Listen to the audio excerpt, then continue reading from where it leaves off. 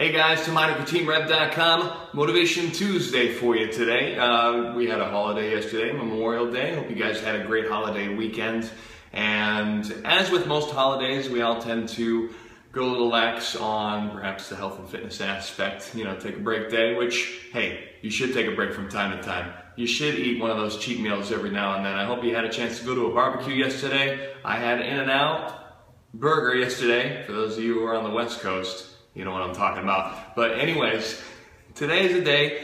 Okay, we had the weekend. Now time to get back on track. And I want to bring a message to you about how to pace yourself. And I think this ties in very well with where we're all at right now. Now, it's very easy when you get involved in a health and fitness program. You get your goals set for yourself. Maybe you've been fed up with being overweight for a long time. And finally you're like, you know what?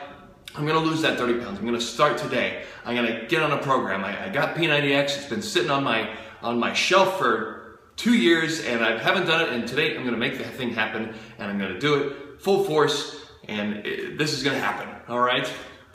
Now we get really motivated. We get really excited in the very beginning. We have all this energy and we want to harness it and we want to take advantage of it and we want to go and get to the mountaintop as fast as we can. But the thing is, when you're climbing up a mountain, you got to take it one step at a time, right? You can't sprint to the top of a mountain.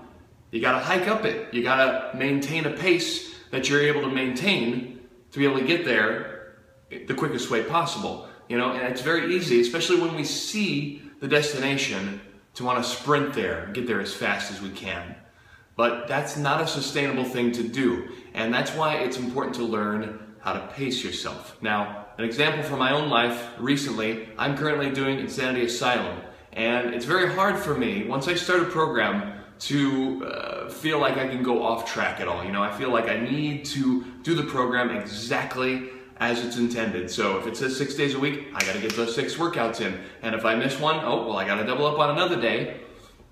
And I came to the realization while I'm doing Asylum here, because I'm not doing it as part of a specific challenge. I'm not doing it to prepare for a Spartan race or a run or a particular competition or anything like that. I'm just doing it as a challenge, as something that I want to do to challenge myself to take my health and fitness to the next level.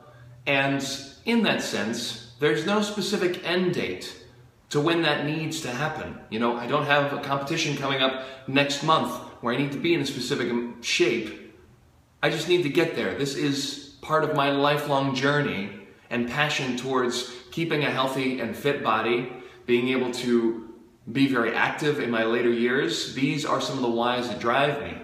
And if those are the whys that I'm really looking at, they're really important to me, why, if I miss a day, am I going to beat myself up for not getting it in? Or if I had not as much time that day, maybe I have an hour-long workout with Asylum planned and I had a 14-hour workday, wouldn't it be more effective for me as a whole to do a shorter workout that day just to get something in rather than to try to cram in a long workout and do it poorly? This is the sort of thing I'm talking about as far as how to pace yourself. That's why it's so important to connect with why you're doing this, okay? Now maybe you do have a specific deadline. Maybe you have a wedding coming up or a high school reunion or something like that. Something that you want to look good for and you have a specific goal to get to by that date.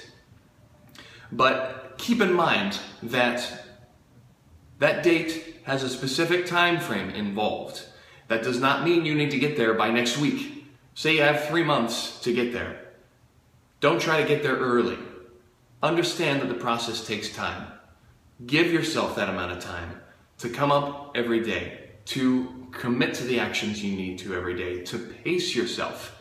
You know, it's the difference between running a 100-meter dash and running a marathon. You don't start off at a sprint when you're running a marathon.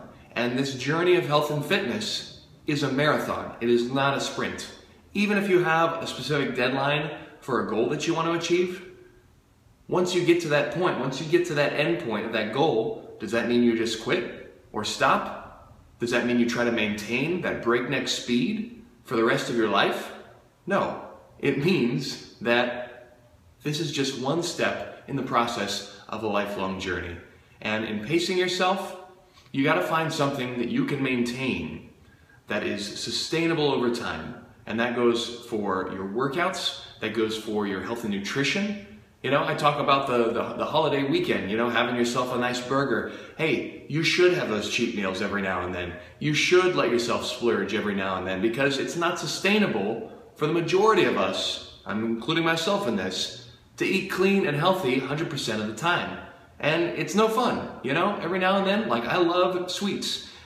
I need to be able to indulge in a nice dessert every now and then. I had a moon pie with my wife yesterday, and it was fantastic. And, you know, after that and the burger, no, I didn't feel all that great, but I know I'm gonna come back. It's gonna give me more fuel to get back into a more healthy eating style after that, because there's an emotional payoff there too. Okay, so these things are all things that you need to consider. And creating a sustainable path, that is the way to go, because what you want is something over time where you're able to maintain your health and fitness rather than doing this yo-yo up and down where you get in a little bit better shape and then you lose it, and you get in better shape and you lose it, because you never came up with a sustainable plan. Okay? So in that, if you need help putting something like this together, if you've been struggling with yo-yo going up and down, reach out to me on teamrev.com. I help people with this sort of stuff all the time. My coaching is totally free. And on top of that, I run an online accountability group if you are doing a Beachbody workout program, anything like P90X, Insanity Max 30, Focus T25. Look up on beachbody.com. You'll see probably any workout program you're doing is probably a Beachbody program. If you're following one of these, I have an online accountability group on Facebook called Beachbody Warriors. It is also totally free. It's a great place to come in for accountability, support, to ask questions, and to help you along your journey to getting that sustainable health and fitness, that pace that you can maintain so that you can keep this going year after year as part of your lifestyle. Okay? So if you have any questions, post them in the comments below. Reach out to me on teamrev.com. Thanks so much for watching today, guys. Happy Tuesday. Have a great day. Have a great week. And we'll talk to you next time.